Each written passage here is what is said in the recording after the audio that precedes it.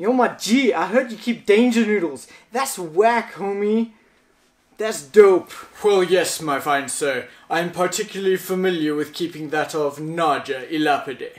I do not, however, know what you are talking about when you refer to danger noodle. I only work with venomous animals. Whatever, man. I've kept a ball python for 3 months, homie. What do you recommend is the best first venomous snake for me to get? 3 months. Just remember that. Well, with that experience, I would only have to recommend Dendroaspis polylepis. The one, the only, the black mamba. I think you are ready, my fine sir. Dog, I knew it! I told my mom I was ready for mambas. My friend's gonna think I'm the illest, dopest homie out there. Gonna keep mambas and yo, bro, that's just so freaking dope! I'm gonna cry. Hey, welcome back guys, my name is Bryson. In that intro I portrayed two aspects of the reptile keeping hobby in a somewhat humorous manner, just for entertainment, so don't stress. Hey guys, before we get into this, I just want you guys to know I've released my first episode of the podcast, Animals Everywhere.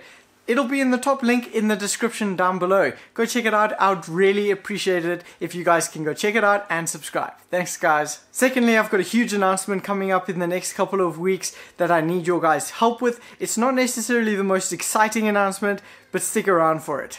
I'd really appreciate that. Thanks guys. Now enjoy the video. In today's video, we are chatting about what it takes to keep venomous snakes. So first of all, I'd say don't keep venomous snakes, and I know that sounds hypocritical, but the reality is so many people do it just because of the cool factor behind keeping something that could potentially kill you. So don't do it for those reasons, and that's why, as a broad statement, I'd say don't keep them. There are so many other amazing animals that you can keep and will not put your life in jeopardy, so go keep those first. Secondly, these are my views and opinions. If you decide to go do something stupid and dangerous, I cannot be held accountable for that. Keeping venomous animals does not equal advanced keeper. In fact, there's a large amount of people who actually keep venomous who are far from advanced keepers. I've personally seen people buy venomous animals such as Trimeresurus albolabris, your white-lipped tree vipers, because they think that buying these snakes will somehow level them up and make them more of an advanced keeper. This is not true whatsoever. You have to become more advanced before you even keep venomous animals. Like, it's not going to change your care level and how you care for your animals. If you are still keeping a ball python or a corn snake in somewhat terrible conditions, how is getting a venomous snake going to make you level up your care for the animal? It doesn't work like that. Surprisingly, if you keep venomous animals properly and do it well, there is in fact a very little risk factor involved. But that doesn't mean that there's no risk whatsoever. There still always is that risk of something happening, but when you do it properly, that risk is almost non-existent. Almost. So, one of the most frequently asked questions you get as a venomous keeper: what do you need to keep these venomous animals? There are so many answers to this question because it's basically endless. You need loads and loads of experience with these animals, not just going out and handling an animal for the first time. You need to spend countless hours in a room with a mentor, seeing how they handle these animals, seeing the different techniques they use on different species, the different ways that they'll approach the animal, open the cages. There's so much nuances to think about when you even want to consider working with a venomous snake. So you need loads of hours of just seeing someone else do it before you can even start the journey of slowly doing it yourself. A big one, knowledge. Whew!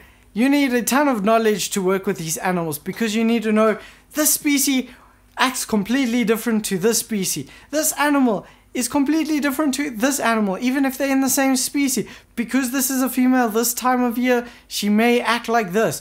You never do this. Don't pick up the snake like this because that's gonna make it do that. There's so much knowledge that you have to gain about the individual animal, how to care for them, how to handle them, as well as what to do if you get bitten, what their venom does, how do they act in the wild, what will different species do, will this one like coming out midday to bask, does this one like really high temperatures. There's so much more to learn about these animals, and quite frankly, you should never stop learning and advancing your knowledge base on these animals. Responsibility. Not only do you have to be completely responsible for the animals' lives, but you are responsible for the people's lives around you where the animals are kept. You have to think about every little thing. If you're getting an animal, that means you are keeping it for its whole lifetime. That doesn't mean 5 to 10 years. No, think of more like 50 plus years that you are going to be caring for that animal, or need to find a home for it if you are not able to care for it. It's not just one disposable animal that you get, 2 years later you lose interest, get a new one. That's not how it works. Yes, there may be an aspect of trading in the reptile hobby, but that still means that these animals are bouncing from good home to good home and not having to go to a really poorly kept facility where these animals will most likely be put down. A big thing, headspace. You got to be in a really good headspace to handle these animals. On days that I don't just feel right, I just got this gut feeling, I don't handle them. If you're on medication feeling sick, don't handle them. Yes, it may be a week, it may be 2 weeks. Ask some friends to come over to help you. That's why you got to be part of a tightly woven community in the venomous hobby. You got to know people. So how you do that? Get a mentor. Start making friends, be nice to people, be a decent human being, respect people, ask questions, be a nice guy. That's basically how you make friends. Just be nice and people will be nice to you. Be respectful, be thankful, be grateful. With snakes, you got to expect the unexpected. For instance, you may have a snake that stays in the corner of the cage for 99% of the time. So you think, it's okay, let me just stick my hand in the water to change the water bowl. Wrong move. Yes, it may not even go for you 99% of the time, but all it takes is that 1%, and then it could be over. I know of keepers who have had snakes for multiple years, and the same individual snake, calmest as can be, you feed it, nothing happens. It's just, a precious cute little snake sitting in the back corner of its enclosure, until one day it launches out 2 meters out of the enclosure right at you because it thinks the food is there. What you got to do? That's why you always have to expect the unexpected. That's why you don't open the cage right in front where the snake can launch out at you. You open to the side. There's a lot more that a mentor will teach you about every little nuance to keeping these venomous animals, and that only comes with experience and knowledge. A huge thing, and this mainly comes with venomous keepers that have had many years of experience. That is complacency. You're thinking, okay, I know this animal, let me just do this, get a bit too familiar, and then things might happen. And you mustn't become complacent because then things do happen. So you want to avoid that complacency at all costs. You don't want to become lazy or complacent and just say, oh no, I'll just do this quickly with my hand. Oh no, I can't find the proper feeding tweezers that are long enough. Let me just use the shorter ones. It won't get me. No, you don't do that. Stick to your protocols.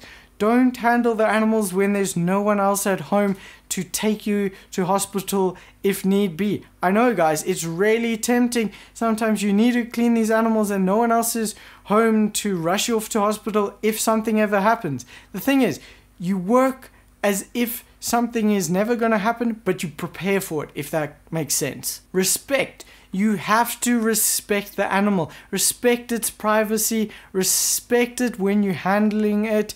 And don't do anything that'll make the animal upset, because at the end of the day, if you're handling it in a way that you think, oh, it's safe, but it's also not respecting the animal, things go wrong and you may take a tag there. And then again, stick to proper handling techniques. Use a hook stick. Don't just reach in and grab the animal.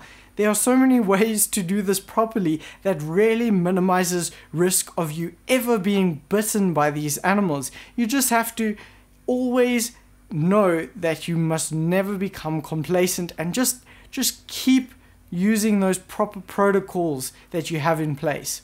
before you even consider keeping a venomous snake, you need a proper room to work with them. You can't keep them in your bedroom because there's way too much traffic. It stresses the animal out. It'll stress you out when handling them, when there's people around, when there's way too many places for the snake to hide. If it crawls off quickly and you weren't able to hook it quickly, you need an escape-proof room. It's just wisdom, guys. You need a proper room to work with these animals. The number one question we get as venomous keepers: what is the best first venomous snake? Well, I can tell you, if you're asking me that, you're already not ready for a venomous snake. Simple as that. Yes, I understand you might be wanting to learn what's a better snake to start with. The reality is, you can basically start with any species of venomous snake. It doesn't really matter, as long as you've had so much experience with that particular species that you're wanting to work with. You should have had hundreds, if not thousands of hours working with your mentor and with those particular animals before you even consider buying an animal. So that means that if you're asking what species should I get, you'll just get a species because it's the best first starter. No, you shouldn't do that. You must get a species because you love that species and because that species means something to you. Because if you don't like that species, you are not going to care for it properly. So get something that you really like. But that doesn't mean like start with a mamba, start with something crazy. You can basically start with anything, but that means you need to be guided by a mentor and have so much experience working with that exact species that you want to get with a mentor. So if someone says, oh, get a spitterlaps because you want to work with cobras, if you don't like a spitterlaps and want to work with like other cobras like snouted cobras or whatever, don't get the spitterlaps as a starter. Wait a while and work hours and hours with that species that you want to work with under supervision of a professional before you even get that animal. That is my suggestion to you. So at the end of the day, there is no best beginner venomous snakes. None of them have training wheels. The best beginner snake is someone else's. So go work with the mentor because that's how it should be done. Anyways, that's it for this video, guys. Hope you enjoyed it. Remember to go out, learn, explore, inspire. Keep that knowledge. Live it.